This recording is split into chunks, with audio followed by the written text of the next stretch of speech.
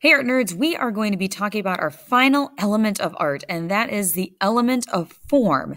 Now, before we get too far into things, I want you to check out this awesome video. It talks about the element of form, gives you some good visuals so you can identify it, and also see how artists use form in their works.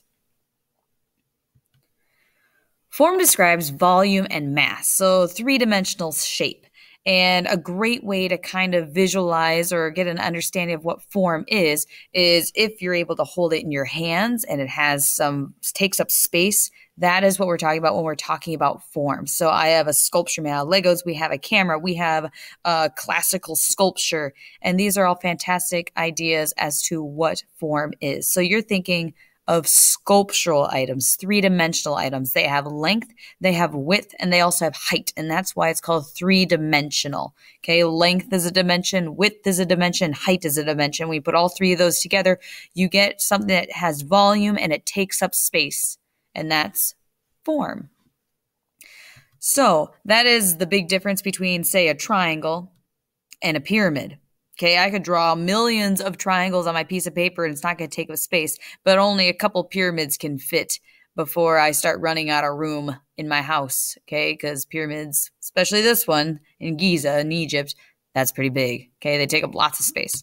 Or a square versus a cube. So whether it is a Rubik's Cube or it's a pair of dice or a box, okay, those are things that also take up space.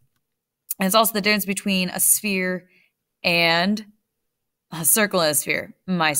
Anyways, but anything like a basketball, a baseball, a bowling ball, okay, those are all spherical. So from one angle, they look like a circle, but they take up space. So that's why it's a sphere. Now, there are some really cool artists I want to share with you. And when we talk about form, we're talking about sculpture, and sculpture is my jam. So let's get going. So first we have Auguste Rodin, and he created this work in 1902, and this is called The Thinker. What does the dude look like he's doing? Kind of looks like he's thinking, kind of looks like he's constipated on the john. But regardless, okay, it is also a fantastical work of form, okay? If you saw this in real life, you'll notice that the man himself is larger than life, so it is bigger than a normal human size, and it takes up space, and he must have taken a look at a real person to be able to get a lot of the details and to create believable form. So it actually, you could kind of see the muscular structure. You kind of see where his hair is, the wrinkles in his face, all that stuff. Anyway, so we're going to keep moving along because I got a lot to show you. And next we have our Michelangelo. Okay, let's start here. Next, we have Michelangelo, and he created this work called David in 1504, and it illustrates a character in the biblical story about David versus Goliath. So there was this young boy who fought off a giant with a slingshot and a rock and won, which is pretty wild. Anyway, this sculpture itself is huge. Okay, so we talked about Rodin's Thinker being larger than life. Well, this one's definitely larger than life. I had the opportunity to see it in person, and if you're standing right next to it, you're kind of like eye level with his ankles. He also is kind of like on a pedestal that's raised off the ground, but still it is pretty massive. Anywho, like before, this amazing sculpture by Michelangelo creates realistic form. So it actually looks like a person, has all the details. You can walk around it. You take up space. Okay, you probably can't have a whole bunch of these David sculptures in a building because they're so huge. So the big thing that we're really trying to get from here is the idea that when we talk about form, a lot of times it ends up being sculptures that we're looking at, okay? Because a lot of times paintings are flat, drawings are flat, collages are flat, photographs are flat themselves. But then once we add that third dimension, we're isolating our works of art that we're taking a look at into sculpture, which is really cool. Then we have a more modern artist. His name is Jeff Koons, and he created this balloon dog in the year 2000.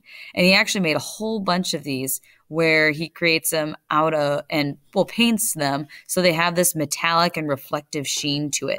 So there are a whole bunch of these balloon dogs all over the country here in the United States, and a lot of his artwork all over. He creates artwork with the people in mind.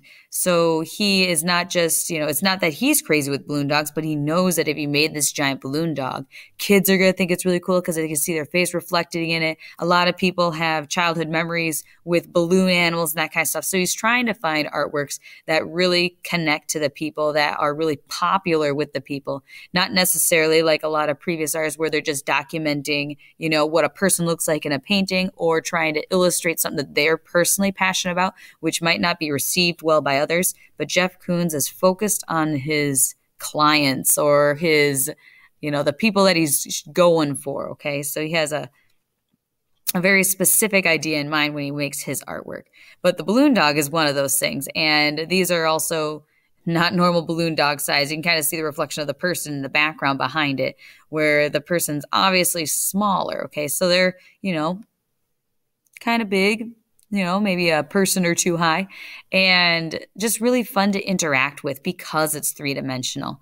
You're able to go all around it, and you can check out your funky reflection in it depending on where you are in relationship to the object itself, which is really neat. And then finally, I have this work, a much, much older piece, and it is an Egyptian sculpture created in 1345 BC. So that is, almost 3,500 years old. So it's very old. And what makes this really cool is it is illustrating Nefertiti, so one of the higher up royal nobility type peoples in Egyptian history. And what is really cool about this one is this is actually a ceramic piece, terracotta.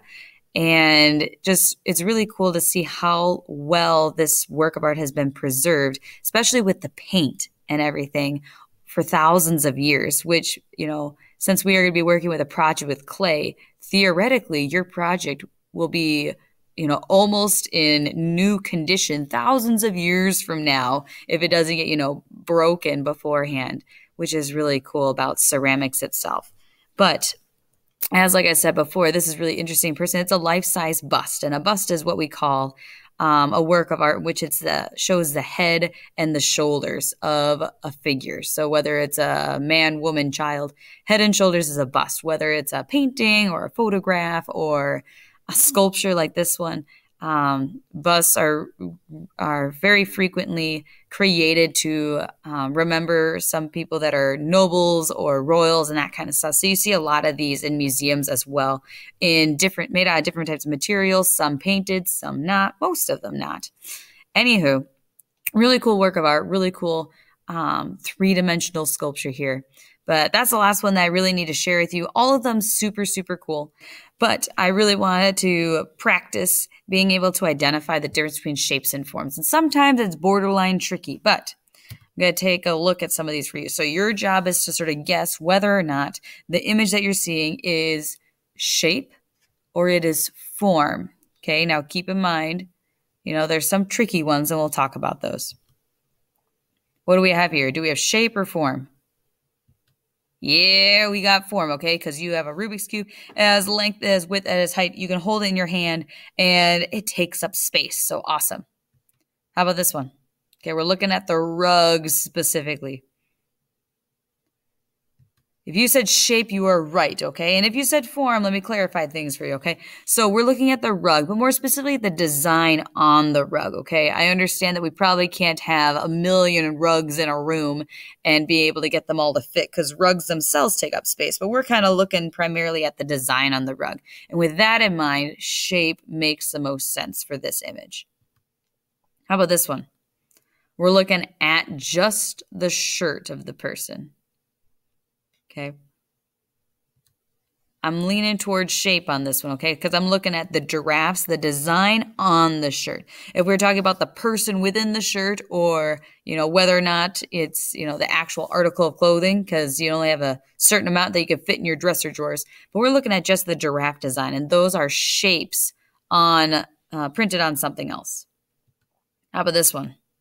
Yeah, you got it. Llamas, other animals, you, me, okay, we're all our forms, we take up space, okay? Obnoxious llama. Who put that in here? All right, and then we have this one.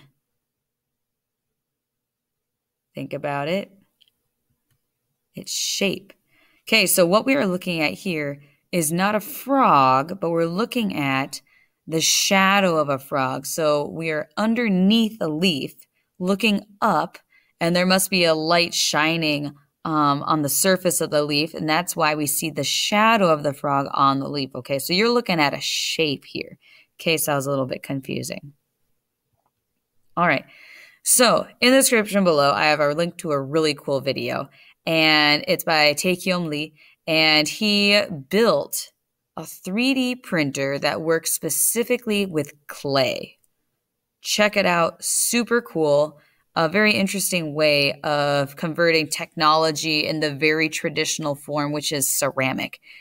So check it out. Get inspired by some cool things because we're going to be working with clay for this project. So get hyped.